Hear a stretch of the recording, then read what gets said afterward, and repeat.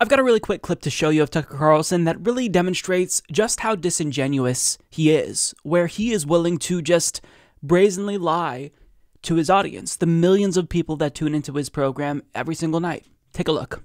So it's worth finding out where the public is getting all this false information, this disinformation, as we'll call it.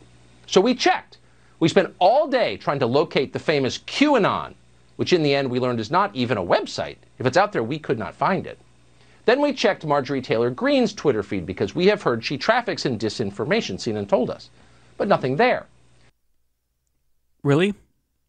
You mean to tell me that your entire team, which I'm assuming is dozens, if not hundreds of people, consisting of spinsters, ideologues, and researchers, all of them came together to look into this subject, and they concluded that there is zero evidence that QAnon exists, and that there's not even a QAnon website?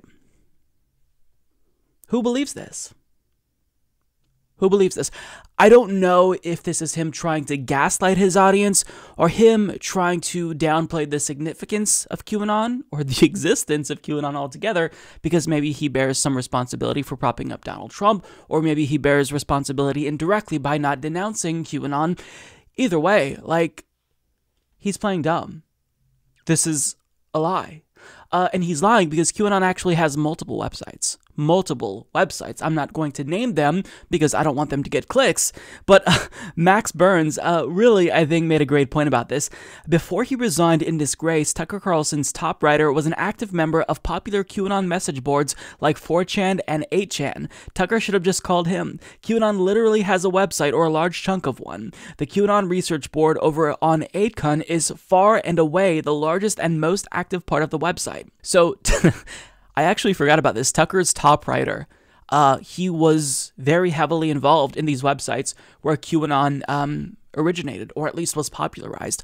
Either way, like, nobody believes that Tucker Carlson is telling the truth here, but he knows that his audience of mostly older conservative people are going to believe him because they trust him. I don't know what to say about this. Like, what a liar. For those of you who thought that Tucker Carlson was good or could be good sometimes, like, what does this say about his character? What does this say about his concern for the truth if he's literally willing to lie in such a blatant manner?